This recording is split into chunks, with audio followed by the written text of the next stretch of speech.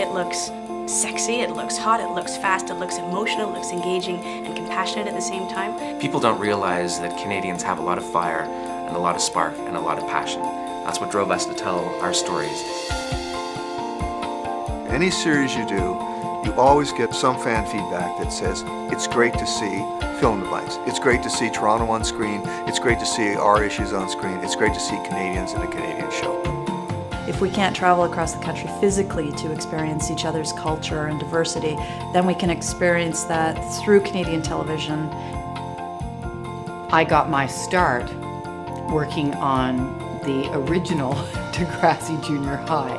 Nobody knew it was going to be such a huge phenomenon when we were working on it, but it exploded.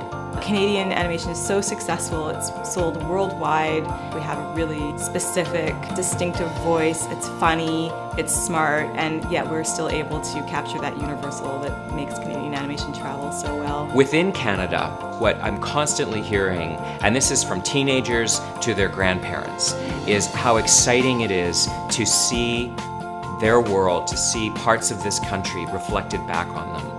But the character of William Murdoch and the character of Constable Crabtree would not exist otherwise, other than being set in Canada. More and more, the rest of the world is learning about us and our points of view through the television that they consume. There's a level of proficiency we've reached that really is comparable to anyone in the world, and our best product is among the best product there is. It's the fact that it's been embraced internationally as something so Canadian is so gratifying.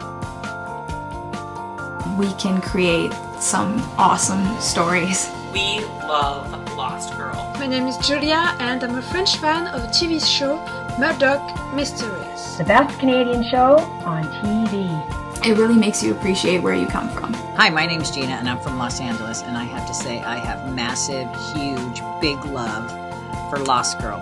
I love Degrassi. I love it. I'm from Richmond Hill and my favorite Canadian television series is Flashpoint. It's great to see all these Canadian viewers showing up proudly for their own shows. If we are telling stories that are authentic to us and that are about our experience or our history or our imagination for the future, they will be fresh and they will be new because they're true. They come from us.